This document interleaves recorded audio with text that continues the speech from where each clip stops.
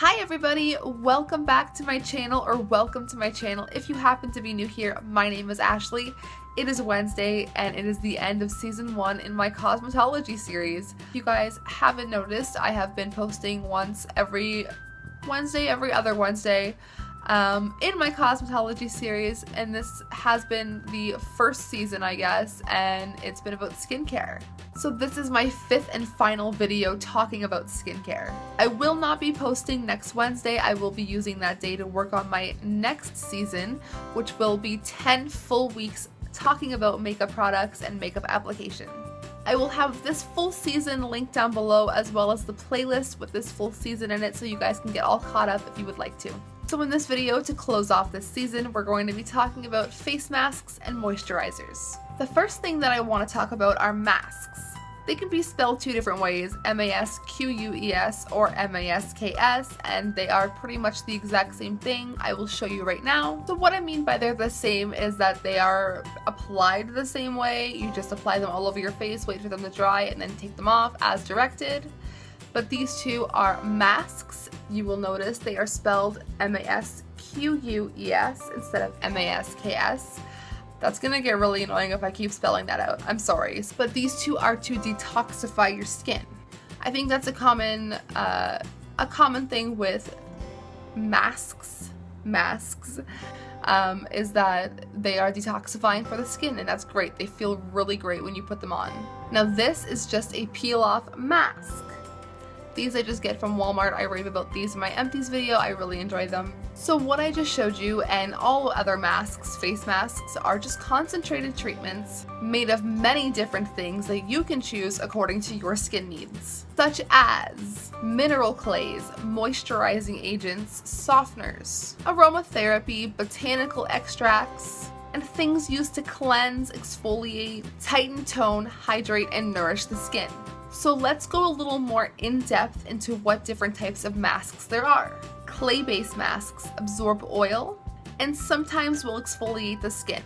These have an astringent effect on oily or combination skin, which can make large pores temporarily appear smaller. And if you don't know what astringent means, it's pretty much just a substance that causes the contraction of body tissues, which is just used to protect the skin. These sometimes have additional ingredients to soothe the skin, or include antibacterial ingredients like sulfur. I know that sounds really gross, but that is really helpful for acne-prone skin. Now cream masks, I don't have it with me, but I do use the Pond's cold cream, and I do sometimes use it as a mask. I know a lot of people do. These often contain oils and emollients just to soften and soothe the skin, as well as humectants to preserve moisture. They do have a strong moisturizing effect.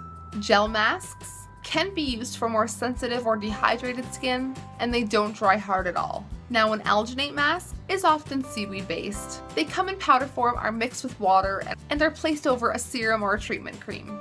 A treatment cream is specifically designed to change the appearance of someone's skin.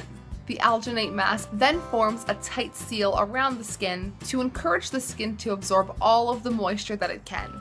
Now these masks are really only used in the salon. There are a few other masks that I won't really talk about, but I will talk about peel-off masks because I did mention it. Now I do think that peel-off masks are just kind of gimmicky and they're fun to peel off. I do use them because a lot of them make my skin feel tighter and more firm, but like I said, I think they are solely satisfaction based. So moving on to moisturizers. I have mentioned before how important it is to keep your skin moisturized and hydrated.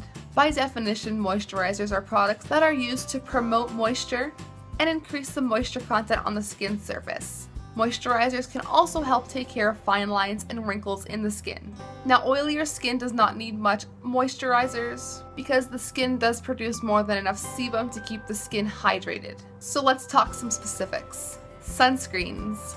These can be a moisturizer that include SPF to protect the skin against harmful UVA and UVB rays from the sun.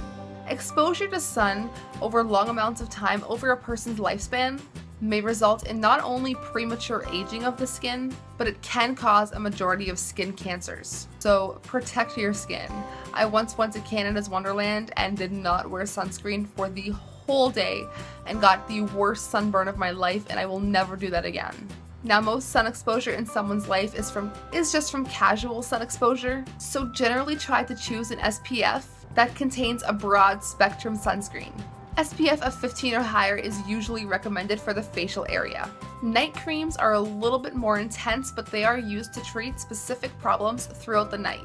These products are a little bit heavier than day-use products such as sunscreens or just basic moisturizing creams and lotions, and these can contain a higher level of conditioning ingredients. Now, serums are just a more concentrated ingredient used under moisturizers or sunscreens used to penetrate the skin and treat a number of skin conditions. And ampules are just individual doses of serums in little vials. Well, I guess I'm going to end this video here. I am so thrilled to finally be ending the first season of my cosmetology series. Don't forget the playlist is linked down below. And if you guys have any suggestions for this cosmetology series as a whole, please, as always, leave them in the comments down below. And please check back this week because I will be announcing my fundraiser, which I am so excited about. So if you aren't and you would like to become a member of my small but fast-growing family here on YouTube, go ahead and click the subscribe button, as well as give me a thumbs up if you like me and enjoy what I'm doing here. I love you guys so much. Thank you for all of your love and support. I will see you in my next video. Sayonara, suckers!